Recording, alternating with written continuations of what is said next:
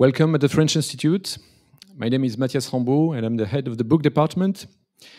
We're delighted to have you on-site or online for this conversation entitled Napoleon and His Legacies on the occasion of the 200th anniversary of his death. Today, we have the honor to host Hubert Védrine, Theodore Zeldin, and Laura O'Brien. Hubert Védrine is the former Minister of Foreign Affairs, President of the François Mitterrand Institute, and Vice President of the Board of the French Institute for International and Strategic Affairs. His latest book is entitled Dictionnaire amoureux de la géopolitique, and it was published by Plon this year. Theodore Zeldin is a philosopher and a historian. He is an emeritus fellow and former dean of St. Anthony's College from the University of Oxford and professor honoris causa at HEC Paris. And Laura O'Brien is senior lecturer in modern European history at Northumbria University. She's currently working on a book about theatrical and cinematic performances of Napoleon in France across the 19th and 20th centuries. And before I leave the floor to her, let me quote these lines from Hubert Védrine's book. What does history have to say to us?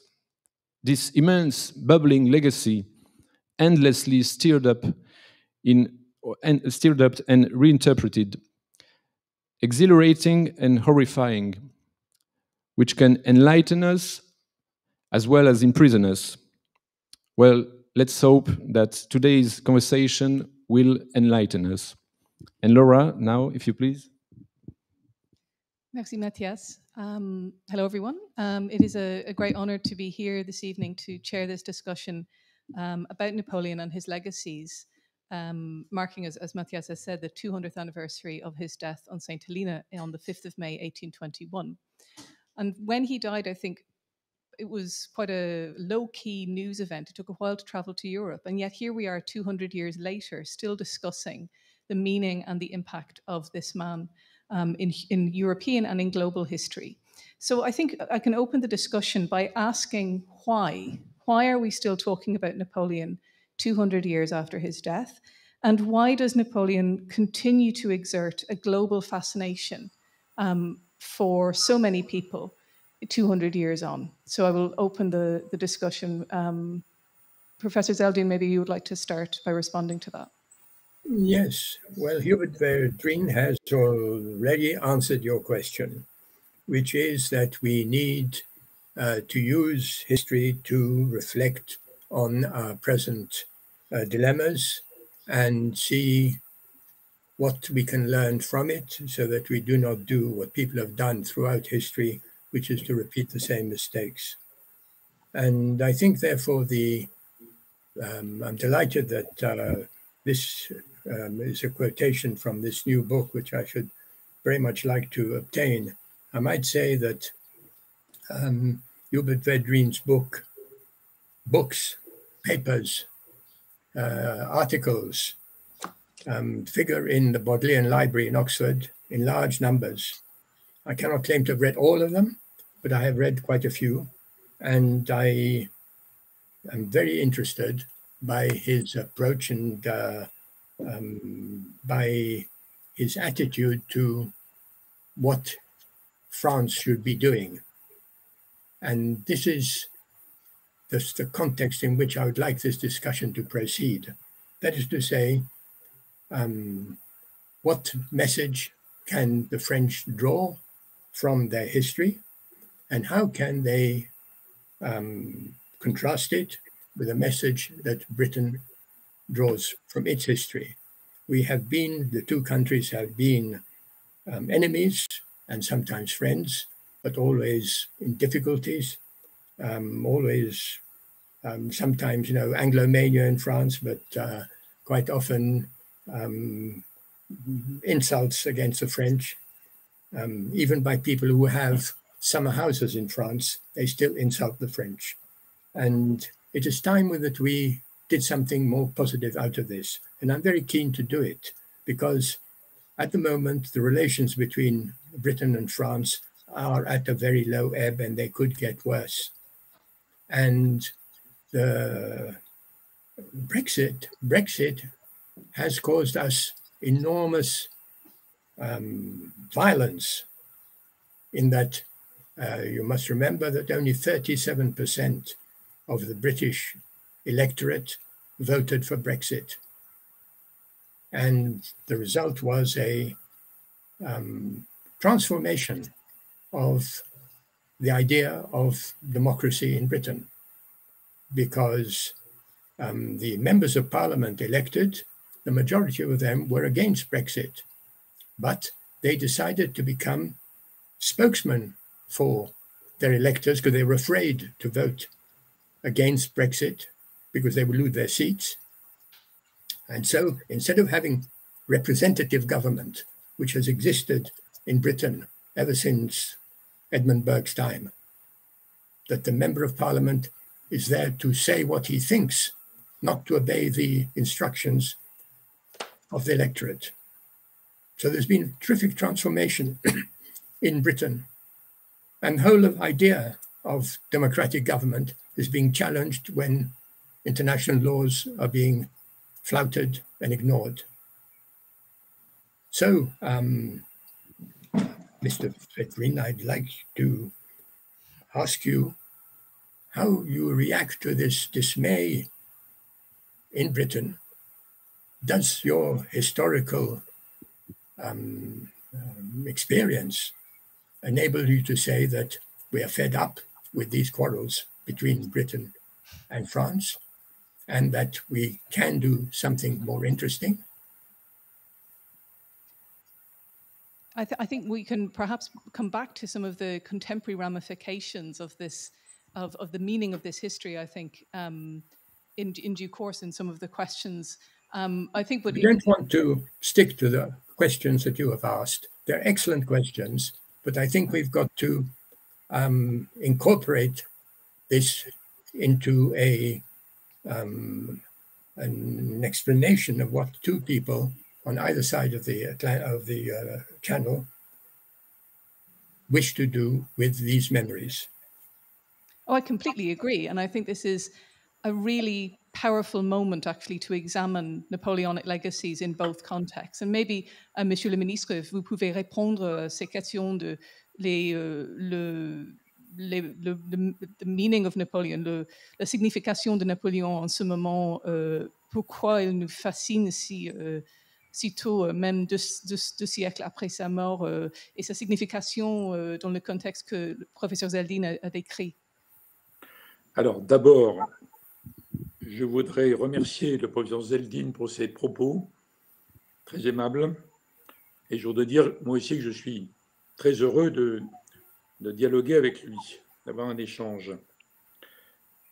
Surtout vu l'originalité et la puissance de sa réflexion. Sur Napoléon, je pense que, en fait, c'est le dernier grand conquérant historique dont on peut débattre. On peut être pour ou contre. Si on parlait de Gengis Khan, d'Hannibal, de Tamerlan, de Jules César, d'Alexandre le Grand, c'est passionnant, mais ce n'est pas notre histoire. C'est trop loin, en fait. C'est trop loin. Il n'y a pas de proximité. Après Napoléon, il y a eu Hitler. Personne n'a envie de débattre sur Hitler, en fait. Et personne on ne va pas dire qu'on est pour ou contre. Donc Napoléon, on a un exemple fascinant de grand conquérant historique, d'un génie militaire et stratégique qui a incroyablement organisé la France de l'époque. Et en même temps, il y a des phases terribles, des aspects négatifs, terrifiants sur Napoléon. Mais on peut débattre, en fait. Donc je pense que c'est une sorte de lien pour nous entre l'histoire contemporaine, la nôtre, l'histoire moderne jusqu'à maintenant, l'Europe d'aujourd'hui, la Grande-Bretagne, le Brexit, Biden, etc., etc. Et puis d'autre part, toute l'histoire passée pendant des millénaires. C'est une sorte de charnière pour moi. C'est pour ça qu'on peut se passionner sur le cas de Napoléon. D'ailleurs, ce qui est curieux, c'est vous savez qu'à quelques mois près, il aurait été italien, puisque la Corse relevait de la ville de Gênes, en fait. Donc le fait que Napoléon soit français, c'est une sorte de hasard malicieux. Donc ça, c'est une petite parenthèse. En tout cas, voilà pourquoi je pense qu'on peut continuer à en débattre et que ce grand conquérant nous impressionne, nous exalte et nous terrifie en même temps. Alors après, à nous de choisir, vu nous sommes en 2021, à nous de voir dans ce paquet, dans cet héritage, ce que cela signifiait. Ce n'est pas la même chose pour les Anglais ou pour les Français ou pour les autres, ou pour les Allemands. First of all, I would like to thank Professor Zeldin for his words. I'm extremely happy to be talking with him today, and I'm especially debating the originality of his views and ideas. Napoleon was the last historic conqueror, and we can be for or against him, but he can be a source of debate, unlike Alexander the Great or Genghis Khan or many others who are way too far in history. After Napoleon, there was Hitler, and we do not debate Hitler, and we do not say whether we are for or against him. Napoleon was a fascinating military genius, and he organized France in a very specific way at the time, and yet there were terrifying negative aspects to his legacy. But the debate remains possible. And of course, there is a link with contemporary history. Of course, as an aside, he could very well have ended up being Italian, considering that Corsica was at the time ruled by Genoa. So it was a matter of months, really. And of course, today in 2021, there is this extremely important legacy, which can be seen very differently, whether you are in the UK, France, or Germany, or elsewhere.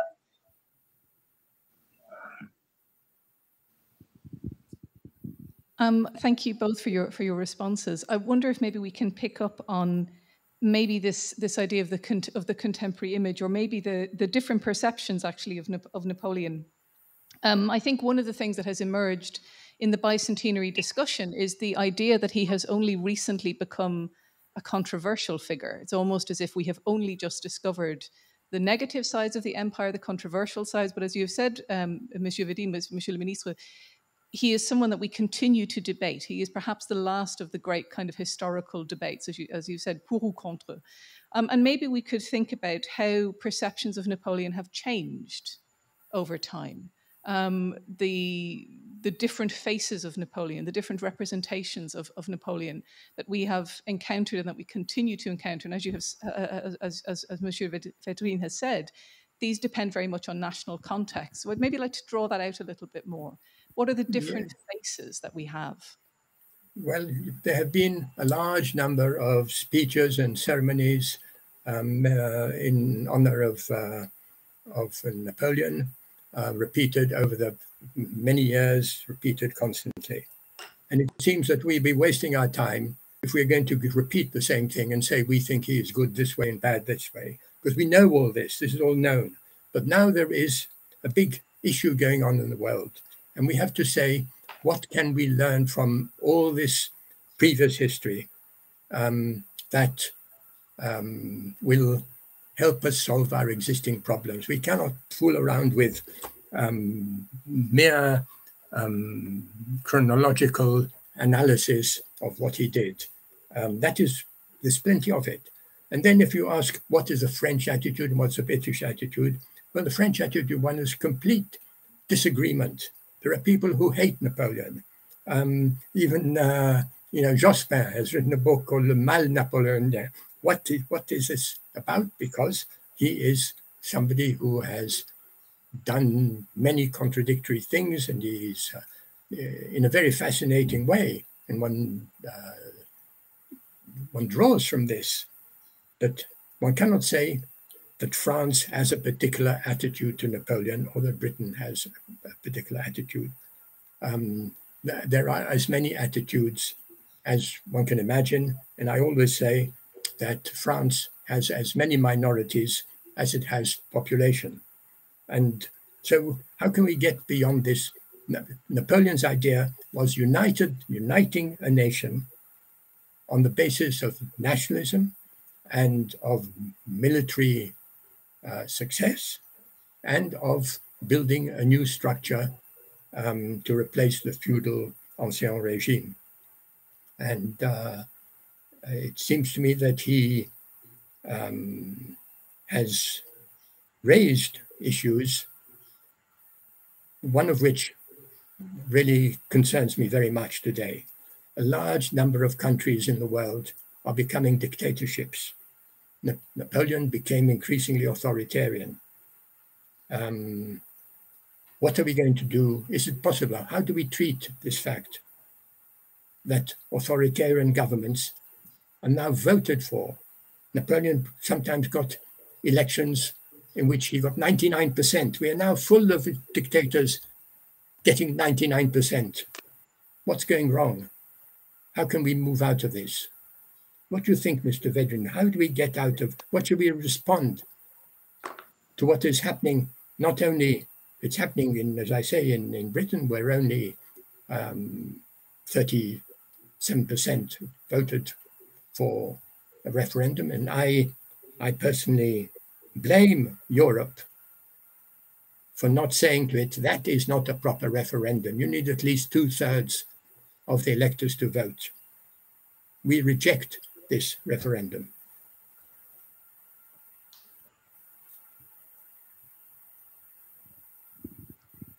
Monsieur le ministre, si vous voulez répondre ces Sur quel point? Il y a plusieurs sujets en même temps. Si vous voulez commencer peut-être sur Napoléon et puis peut-être sur cette question des leçons de Napoléon dans le moment si difficile en ce moment. You're a great expert on contemporary diplomacy and politics, and you do this in a very lucid and quiet way, without any partisanship, and this is what distinguishes your writing. It's very original, and it'd be nice to know how one can go beyond the animosities which continue to bother us with Napoleon, and what can we do about this big question, which now threatens France, and I read in the papers all worried about what will happen to the extreme right in the next election. What is the answer? Bon, alors, ce n'est pas évident de faire un lien en réalité avec Napoléon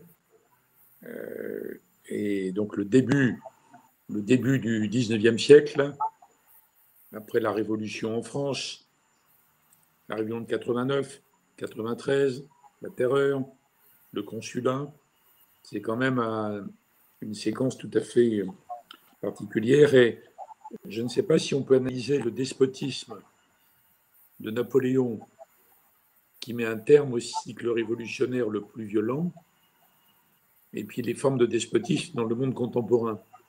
C'est pas évident, enfin on peut essayer, mais je veux dire quelque chose à ce sujet sur le populisme contemporain. Mais avant, je voudrais dire qu'à mon avis, M. Zeldin l'a rappelé, les Français sont très divisés sur Napoléon. Certains l'admirent de façon fanatique et d'autres le détestent. Et d'autres admirent certaines choses et détestent d'autres. Et beaucoup regrettent qu'il ne se soit pas arrêté en 1808, 1807, 1808. Donc il y a des points de vue assez contrastés. En revanche, je pense que pour les Anglais, il y a un élément commun, compte tenu de l'idée que le peuple anglais se fait de lui-même et de ce qu'il a réalisé historiquement, dont l'Empire. Ça doit paraître extraordinaire qu'il ait fallu 6 ou 7 énormes coalitions pour vaincre Napoléon. Et pas simplement une seule, vous voyez. Donc il y a quand même un défi qui a été lancé au moment où la Grande-Bretagne devenait la puissance numéro 1. Donc je pense que ça alimente des réflexions profondes qui sont complètement différentes d'un côté et de l'autre. Alors je vais dire un mot sur le populisme, mais madame, je vais peut-être vous laisser traduire avant pour que ce ne soit pas trop long. There is no easy link between Napoleon and the time in which he operated in the early 19th century, past the revolutions of 1799, 1793, the Reign of Terror, the Consulate. And can we really analyze his kind of despotism that put an end to one of the most violent periods in the history of France with today's situation? Obviously, as Professor Zeldin has said, France is very divided at the moment. Some are extremely for Napoleon, some hate him, some like some aspects of what he did and hate some others, but many regret that he didn't stop in 1807, 1808. As regards the British, there is this, considering the idea of the British people regarding what they achieved, in other words, the building of an empire, they may find extraordinary that it took several coalitions to get rid of Napoleon, in fact, and it challenges their way of thinking. And I would like to speak a little bit about populism, but we'll get to that. Alors, j'ajoute deux remarques. Deux remarques, mais il faut se méfier de l'anachronisme. Dès qu'on parle d'histoire, on est en plein anachronisme. Et le regard change parce que justement, on fait des reconstructions du passé qui changent tout le temps, qui sont toutes fausses historiquement, mais qui nous disent quel est le regard en 1900, 2000, 2010, etc. Attention donc. Alors, ce qui peut se comparer un peu, à mon avis, c'est que même maintenant, dans tous les pays qui ont connu le chaos, le désordre, évidemment la guerre civile, comme c'était le cas en France, bon, mais aussi l'appauvrissement. Par exemple, quand l'Union soviétique s'est effondrée, les Russes ont perdu 40% de leur pouvoir d'achat en 10 ans. 40%. Pas 1 ou 2%, 40%. Donc chaque fois qu'il y a des situations historiques de ce type, autrefois comme aujourd'hui, il y a une aspiration vers un pouvoir fort, en fait, qui rétablit l'ordre. Les peuples ont une sorte de haine absolue du chaos. Ils ont peur du chaos. Alors après, quelle forme de despotisme? Est-ce que c'est un totalitarisme, un simple despotisme, carrément une dictature? Ça dépend, ça dépend. Donc là, on peut tenter des comparaisons avec la France à la fin de la Révolution. Là où, à mon avis, on ne peut pas comparer, c'est que ce qu'on appelle le populisme dans le monde d'aujourd'hui, en fait, c'est le sous-produit de la mondialisation et de l'intégration européenne, qui toutes les deux auraient pu être conduites de façon raisonnable, en n'agressant pas trop les peuples, et qui ont été conduites de façon forcée, on va dire, forcée. Donc au bout d'un moment, les classes populaires ont décroché, en disant c'est mauvais pour nous, et puis les classes moyennes. Donc au bout d'un moment, ça donne Trump, ça donne le Brexit, ça donne l'AfD en Allemagne, et c'est Marine Le Pen en France, et Mélenchon en France, etc. Mais ça n'a rien à voir avec les années 30, par exemple, à mon avis. C'est complètement différent. C'est donc un décrochage qui aurait pu avoir lieu quand même, être beaucoup moins fort. Alors là, je pense que les questions auxquelles notre monde est confronté n'ont absolument rien à voir avec ce qui se passait en 1800, ni en France, ni en Angleterre. Vous voyez, donc je distingue les deux. Par contre, l'aspiration à un régime, disons à l'autorité qui rétablit l'ordre et la sécurité, je pense que c'est présent dans tous les peuples, ça. Donc il faut faire attention quand ce besoin s'exprime. Yes, I agree. We should really beware of anachronism when we talk about history, because we reconstruct the past, we analyze the past with hindsight, and they can become a false point of view from a historical perspective. However, it tells us what we thought of the situation at the time. All countries that know chaos at one point in their history, civil war, be it impoverishment. For instance, I want, for example, the spending power of Russia, which fell by 40% in a matter of years after the revolution, gives way to an aspiration for strong power, for uniting power, for something that will re-establish stability and will give chaos. Of course, what type can that power be? That is the actual question. And so from that perspective, we can analyze France, the post-revolution situation with Napoleon. However, we should beware of actually comparing it with populism today, because populism today is a byproduct of globalization or of integration within Europe. It could have been led in a very reasonable and slow way, but it was led in too forced a way. And the result was that the working classes became disenfranchised. This in turn gave rise to Brexit, to extremism, to Mélenchon, Le Pen. And that's very, very different from what we are looking at, which was the beginning of the 19th century. However, when it comes to this aspiration for authority, for power, I believe it is present everywhere. We just need to just be clear when we analyze it. Yes, I agree with you that these forms of dictatorship and authoritarianism are all different in each period. But all of them are varieties of authoritarianism and the willingness of large populations to accept the rule of one man who decides. I'm not saying this has anything to do with Napoleon was like that. Napoleon was successful was popular for many reasons with many people because he offered them something which they valued and admired. But what we are talking about now, we're talking about why is it that a country like the USA can have half its population say they are willing to hand over control of their fate to one person. And this therefore raises the question of what do we think of democracy in nations today? I'm not saying that there's a similarity. You see, I treat history as a provocation of the imagination. Not just what happened, what could have happened, what else could happen? What can we do to avoid falling into similar, not identical, similar difficulties and disasters? And since I feel so strongly that Britain, which finally defeated Napoleon, but which therefore regards him as a menace, and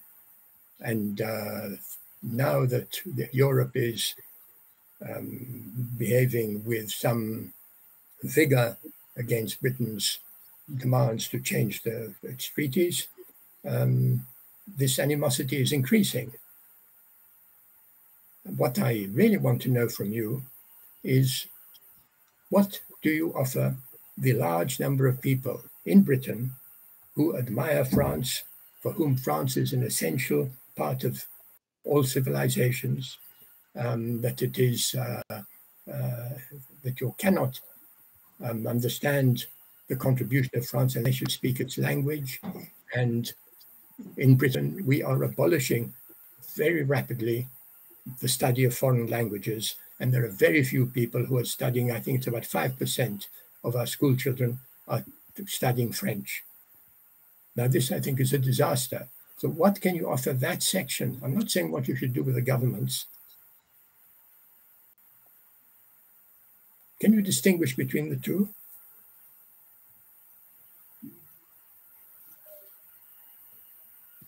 I think maybe we can pick up on this by thinking about what Monsieur Védrine has said about historical anachronism. And I think in this present moment, as Professor Zeldin has said, the animosities that are increasing, or the perceived animosities, I think, that are increasing between Britain, France, and Europe, sometimes the people who are involved in driving on these animosities evoke memories of the Napoleonic Wars and use things like references to Waterloo, references to Trafalgar, in a historically anachronistic sense. But I think the sort of what I always find quite interesting is that you can have people who are completely fascinated by French history and by the Napoleonic story in Britain who may not necessarily agree with policies of Europe as well. And I think this kind of question of historical anachronism is quite important. I think this also brings us to the question of the political uses of history. And that might bring us back, I think, to the bicentenary. Even though we try to avoid historical anachronism, and as a historian, this is something I feel quite strongly about, political regimes have always tried to use the past to send a message to the present, to send a particular political message. Are there ways, perhaps, and maybe Monsieur Védrine can speak to this from the French perspective, are there ways in which perhaps the bicentenary of Napoleon has been used in a political sense in France, or has it been stripped of political significance? Maybe if we think perhaps of what President Macron was saying at the Institut de France on the 5th of May in his discours on Napoleon. Has it been used politically, or has it been stripped of the political significance in the bicentenary year? We think of these big political questions that we've been discussing so far. C'est une discussion sans fin. Hein. D'abord, je suis très sensible à ce qu'a dit M. Zeldin sur quand il regrette le tout petit chiffre des Anglais qui apprennent le français aujourd'hui. Alors là, si on parle à l'époque de Napoléon, hein, on est à partir de Louis XIV et jusqu'au début du XXe siècle, le français est la langue des élites du monde entier de l'époque, c'est-à-dire de l'Europe. Tous les dirigeants parlent en français. D'ailleurs, la reine d'Angleterre actuelle encore parle un très bon français. Et le changement, c'est quand Clémenceau accepte que le traité de Versailles soit rédigé dans 2 langues. Parce qu'il avait vécu aux États-Unis, il avait une femme américaine. Donc le changement commence en 1918. Bon, quand on est à l'époque de Napoléon, la question ne se pose même pas, en fait. Même pas. Bon, donc là, en effet, il faut éviter l'anachronisme. Mais on a abordé pas mal de thèmes à la fois, là. Je voudrais redire un mot sur les démocraties. Alors, je pense que la question de la démocratie se pose aujourd'hui, mais on ne va pas trouver la réponse à nos questions en étudiant les despotismes du passé, en fait, qui arrivent dans des conditions pas tellement étonnantes et qui sont des despotismes effrayants ou éclairés, ça dépend des cas. Je pense que la démocratie aujourd'hui dans nos pays, en général, est beaucoup plus menacée pour des raisons internes qu'externes. Je veux dire par là que, évidemment, il y a des manœuvres russes, c'est évident. Qu'il y a une sorte d'arrogance chinoise nouvelle, une sorte d'hubris de la Chine. Bien sûr, on ne peut pas nier ça. Mais à mon avis, la menace principale, elle est interne. Les peuples démocratiques d'aujourd'hui, très informés, ultra informés, qui peuvent comparer tout le temps, qui peuvent communiquer sans arrêt, ils ne croient plus du tout aux promesses politiques. Mais ça ne met pas plusieurs années pour arriver dans leur tête. Ils peuvent tout à fait voter pour quelqu'un le dimanche et être furieux 3 jours après. Et donc, il y a quelque chose qui est très, très frappant en France. Je ne sais pas si c'est aussi fort chez vous, peut-être pas. C'est que la démocratie représentative est de plus en plus contestée dans son principe. Le mouvement des Gilets jaunes en France, par exemple, ne voulait avoir aucun représentant. Donc, c'était une aspiration à la démocratie directe, instantanée, pas de représentants. Et on a tout un système qui, à mon avis, est devenu totalement fou, qui ont les démocraties ingouvernables, avec les réseaux sociaux qui vont dans le sens de l'hystérie, donc l'information permanente, donc les médias, etc., etc.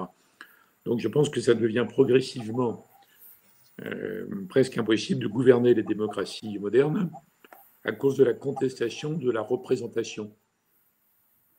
Alors la réponse à ça, c'est de dire il faut convaincre les gens que la démocratie est plus juste, mais surtout que c'est un système efficace.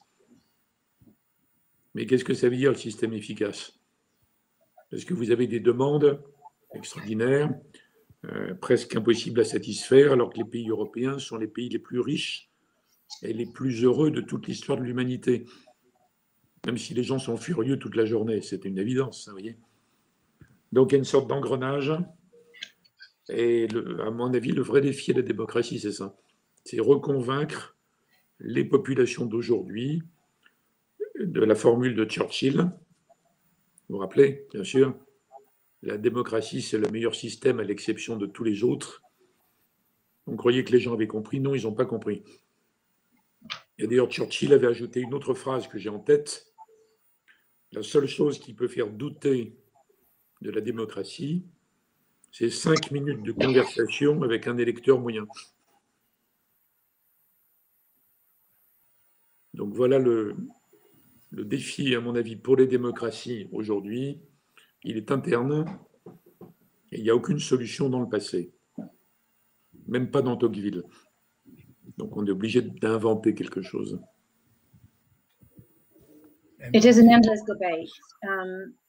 And yes, whilst I regret the very small number of language learners that Professor Zeldin evoked, we've got to remember that at the time French was the language of the elite. In other words, the whole of Europe, the leaders, and in fact today still the Queen speaks very, very good French.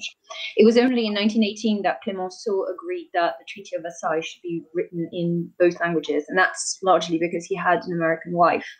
At the time of Napoleon, there was no question of that. We've discussed many themes, but I would like to go back to the theme of democracies. There is no answer in studying what the past despotisms, whether enlightened or terrifying, brought us. Our democracies today seem threatened by internal reasons mostly, despite Russian maneuvers, despite Chinese hubris. The populations are ultra-informed, they compare, they contrast constantly, they no longer believe in the political promises of their leaders, and that can change day to day. As a matter of fact, the representative idea of democracy is contested. If we look at the Gilets jaunes, the Yellow Vest movement, they refused representation. They wanted a direct form of democracy, which for them embodied a modern type of democracy, which ultimately was ungovernable.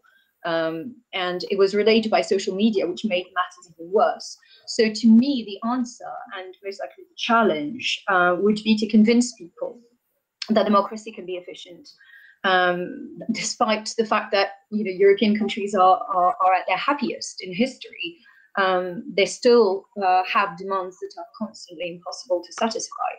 And on the theme of democracy, actually, I do remember two quotes by Churchill saying that democracy is the best system except for all others.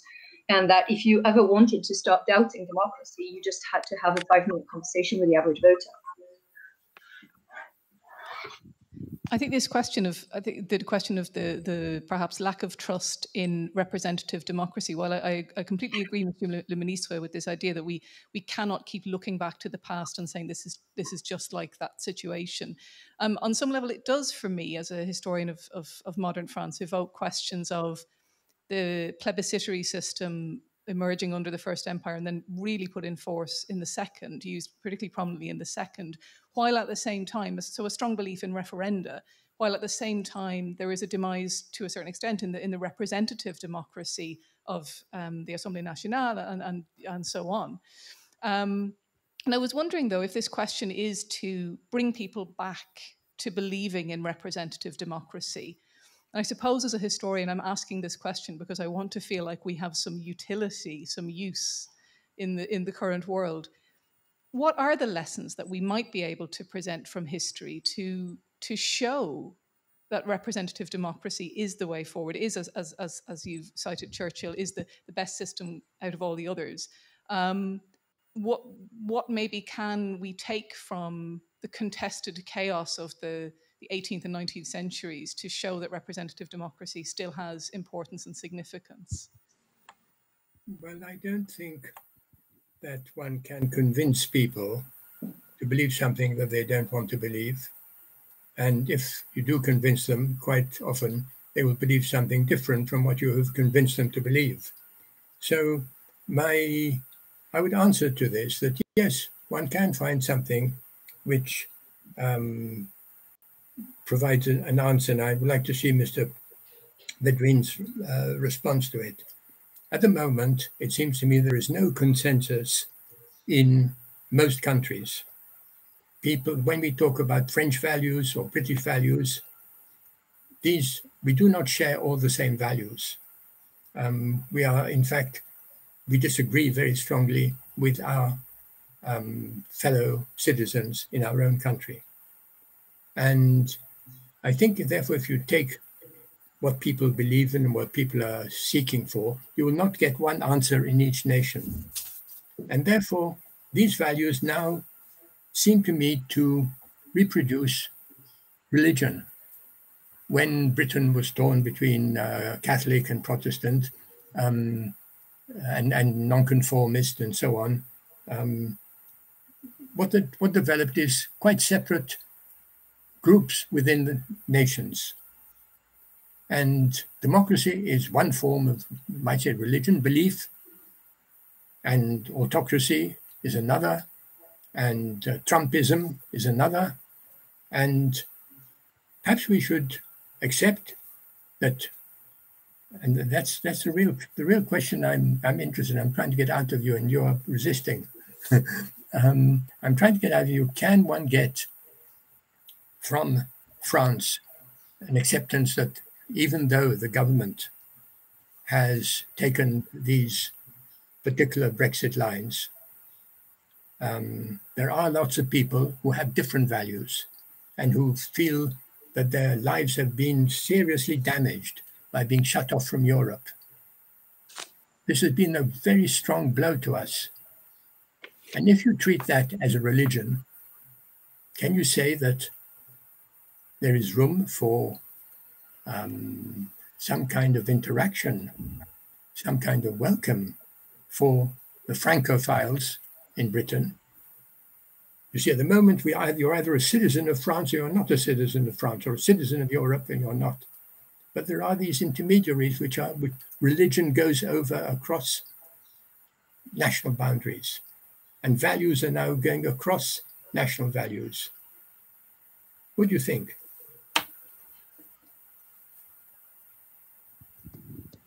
Monsieur Védrine, si vous voulez répondre à cette proposition des religions politiques, en fait. Alors, je ne sais pas si j'ai compris toutes les nuances, mais je crois avoir compris l'essentiel. D'abord, il a raison de dire qu'il y a beaucoup de pays dans lesquels il n'y a plus de consensus. En France, c'est typique. Regardez le mot de république que les Français emploient tout le temps, toute la journée. Il n'y a pas de consensus sur le contenu, vous voyez. Donc le langage politique est d'ailleurs absolument rempli de ce qu'on appelle en français les mots valises. Je ne sais pas s'il y a le même mot en anglais pour dire des mots qui ont plein de sens si on ne sait pas quel est leur sens exact. Un peu comme quand les gens croient qu'il y a une communauté internationale, vous voyez, il n'y en a pas en fait. Donc il y a plein de mots valises comme ça qui embrouillent la pensée. Donc il n'y a pas de consensus et il y a toutes sortes de batailles. Et il me semble que si la démocratie n'est pas, si c'est un mécanisme de discussion et de sélection des dirigeants et de choix de la politique, à peu près tout le monde peut s'y retrouver. Si la démocratie devient une religion parmi d'autres, on le voit très bien avec la question de l'islamisme. Je ne parle pas de l'islam en général, mais on voit bien que dans l'islam, il y a une sorte de révolution ces dernières décennies. Il y a une branche de l'islam qui s'est réislamisée, avec des théories complètement différentes, ce qui entraîne des luttes féroces dans à peu près chaque pays arabe. Vous voyez. Bon, donc, s'il y a plusieurs religions en concurrence, le pronostic est inquiétant. Et on voit bien en France, par exemple, que sur les questions par exemple, de migratoires, je prends cet exemple, mais parmi d'autres, mais ça pourrait porter sur l'éducation, ça peut porter sur l'exercice de l'autorité, ça peut porter sur quelle doit être la place de la France dans l'Europe de demain. Une question que les Anglais ont tranchée de façon brutale, que beaucoup d'Anglais regrettent, mais qui est d'une certaine façon tranchée, ce qui n'est pas le cas en France. Alors je pense qu'il n'y a pas le débat en Allemagne, il n'y a pas de débat comparable en Allemagne sur le consensus. Peut-être parce que les Allemands ont peur d'eux-mêmes, c'est possible, vous voyez. Puis je ne parle même pas des États-Unis, où quel est le consensus aux États-Unis aujourd'hui? Dans le meilleur des cas, il y a deux peuples différents, peut-être beaucoup plus. Alors si c'est arrivé dans un monde où on est seul, où les pays occidentaux peuvent poursuivre leur histoire personnelle, leurs recherches philosophiques, très bien, il n'y aurait pas de problème, ce serait très très intéressant. Un peu comme des cités grecques, les unes par rapport aux autres, en oubliant la guerre du Péloponnèse, bien sûr. Bon. Mais on n'est pas dans ce monde-là. On est dans un monde où il y a toujours la Russie, il y a la Chine de plus en plus, il y a le Moyen-Orient qui est immaîtrisable. Donc moi, il me semble qu'il y a une grande crise philosophique, presque de civilisation dans les démocraties, à un moment où elles sont quand même concurrencées de façon dure, en tout cas mises sous pression. Mais je ne pense pas qu'il puisse y avoir une réponse globale à ça. Il n'y a pas de réponse démocratique globale. Il peut y avoir la reconstruction d'un consensus britannique, peut-être, d'un consensus français, peut-être. Et j'aimerais bien qu'il y ait les deux.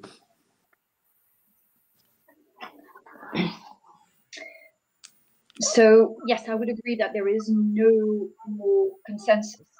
If we take, for instance, the term republic in France, it can mean a variety of things. And those words that mean everything and anything end up being misnomers, just like when we talk about international community, there is no such thing. If we think of the mechanism of discussion, of selection of leaders, of choice, then we can accept the term of democracy. But if we look at it from the point of view of a religion, if we look, for instance, at Islamism, which I use as a significantly different word from Islam, which causes the ferocious fights within each of the countries, because there are new theories, new ways of seeing things, a new politicized way of seeing things. If we start seeing these different religions in competition, then it becomes very worrying. We can see that with migration policies. We can see that, of course, with the place of France within the EU. Of course, with the UK, it was dealt with. It was dealt with harshly, but it has been done. There is no such debate in Germany, for instance. Maybe they're afraid of themselves. As for consensus in the US, well, we can say there are two separate populations there, maybe even more. If we have countries that can continue on their path from a philosophical perspective, ignoring others, and a bit like Greek cities, then that's okay. But of course, today we have Russia, we have China, we have the Middle East, and I do believe there is a major crisis of civilization from a philosophical point of view within the democracies, and these democracies are under extreme pressure. So I don't think there is a global answer. I would think that there's a possibility of rebuilding British consensus or French consensus, and I truly hope that both will happen. Well, I'm glad to see that you recognize the gravity of the crisis of opinion, and which one doesn't see as disappearing very quickly or disappearing ever, and I think increasing. And when you mention Islam, I would say that there are many varieties of Islam. There is no agreement within Islam at be, and that happens in all religions. And so the great achievement of the 18th century, 19th century, and in France, 19th century, was to find some kind of pacification of religious disagreement. But we need to go one stage further. We need to develop an art of disagreement. At the moment, we tolerate other religions in order not to have any trouble from them. But we are not interested in those religions. We do not discuss with them their problems, and their problems are often quite related to our own problems. And that is why I am interested in the development of conversations between people who disagree. And I've done a lot of experiments with this, which have produced remarkable results of people who, on politics, may disagree, on other subjects, find each other interesting. Because my response to what you've been saying is that, like Napoleon believed in was to find political solutions, saying we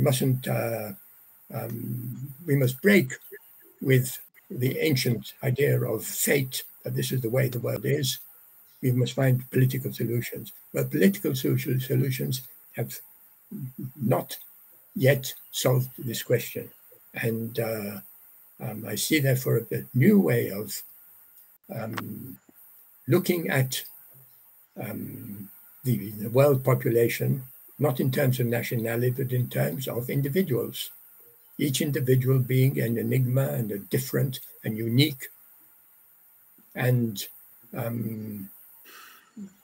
capable of being interested in why other people are different from themselves. And in these conversations, which I've experimented with, people say in the process of talking with somebody different, they learn something about themselves as well as about another person. And I see this as if you ask what is the purpose of life now, purpose of life, of course, is always the desire to continue life, to reproduce life, but it's also to discover life. We are just on the process of beginning to understand what life is, scientifically, medically, and in terms of animals and plants, and the amount of new information about what is life like is absolutely staggering. And I would like us to see, therefore, that when we talk about climate change, we don't say just we're going to improve the climate, we're going to have a certain temperature. Because are we then going to go on fighting and quarreling and having wars when we have the perfect temperature? I feel like on some level, I think Napoleon would be quite interested in this discussion of the natural world. I think I've been reading Ruth Sker's new biography, where she talks about him as this person that could have been a naturalist had he not entered the military, and had he been accepted on an expedition. I think it was quite an interesting comparison. I do want to maybe bring us back to this question, to the central question, because you have evoked this idea of achievement, Professor Zeldin, the achievement of the 18th century, the achievements of the 19th century. And that brings me back to the question of legacy. Because on some level, I think we are still dealing with the world, the shape of the world, the shape of the political systems that were created in the 18th and 19th centuries, obviously with changes. And many of these came out of the experience of Napoleonic Europe, the breakdown of Napoleonic Europe, the restructuring of Europe, the reaction against Napoleon in both Europe and elsewhere in the world, particularly in the Caribbean, for example. What are the legacies of that time? Now, I'm not asking for, a comparison with the world then and now, but if we were to say what the main legacies that we are still dealing with from that time period, what are they? Is it this question of contested democracy? Is it the question of consensus, or is it something different entirely? Is it the political system that we work within? Well, one of the things which I would blame universities for is in the way they teach history, and they teach it as a collection of facts. And our Minister of Education at one time said, the important thing is that every schoolboy, schoolchild should remember all the names of all the kings of England, which is completely useless. They don't introduce any philosophy, any thinking into historical study. History is a process of reflecting on all human behavior in all civilizations. And so the legacy, each person usually has knows various anecdotes, which are not of much use. But I'd like Mr. Védrine to hear his comment. I think as a historian, I think for me as well, I think we have in universities, I think we have changed that. I think what is reassuring for me is that young people are really interested, not just in the facts now, but in the whys and the hows and the philosophies, as you said. So that is quite reassuring. Monsieur Védrine, si vous voulez répondre à cette question des grands legs, les choses les plus significatives qui nous vivons avec en ce moment de l'époque napoléonienne, de l'époque révolutionnaire et après. Écoutez, en ce qui concerne la France, il y a une partie de ce que Napoléon a organisé qui était une synthèse extraordinaire entre une partie de l'Ancien Régime, certains acquis de la Révolution et l'apport de Napoléon, et une partie de ça qui est encore en place. mais de moins en moins quand même. Enfin, ça a structuré la France pendant 2 siècles. Ça, c'est pour la France. Pour le reste, le paradoxe, et ce qui a duré le plus, c'est l'organisation de l'Europe après Napoléon. Parce que les Anglais ont fini par vaincre Napoléon, au bout de la, je sais plus quoi, 7e ou 8e coalition. Et donc, c'est ce qui était organisé au Congrès de Vienne, qui est très important.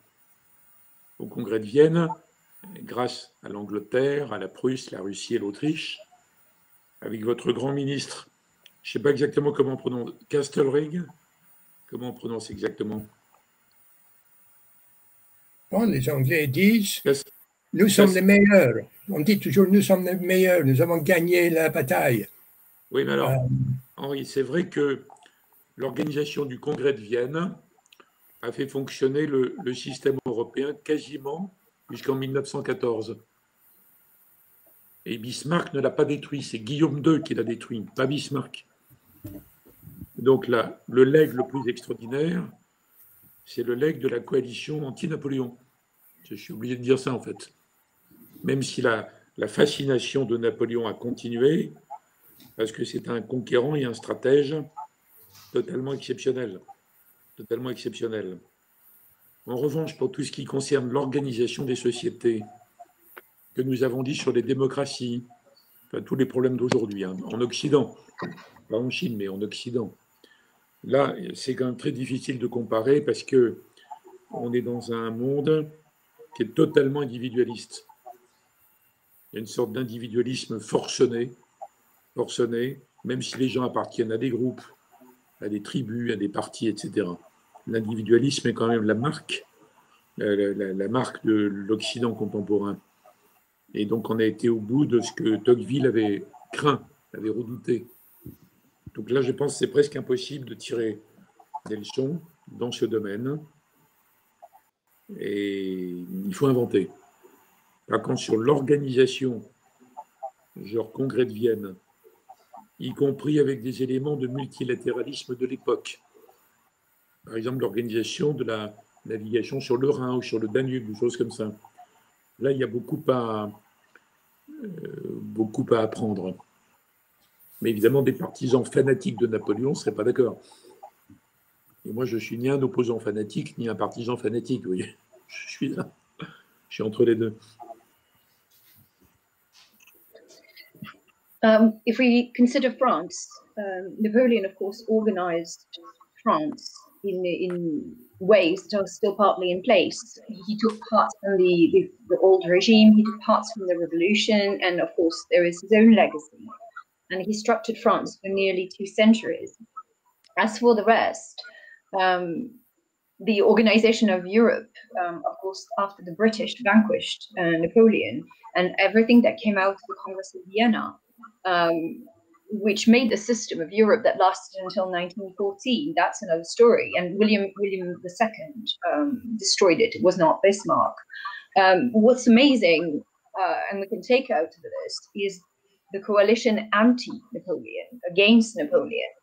As far as the organization of societies, we've talked about democracies and all the Western problems, that's really hard to compare because we live in an incredibly individualistic world in the Western world today, and therefore we cannot really draw lessons. We can only invent.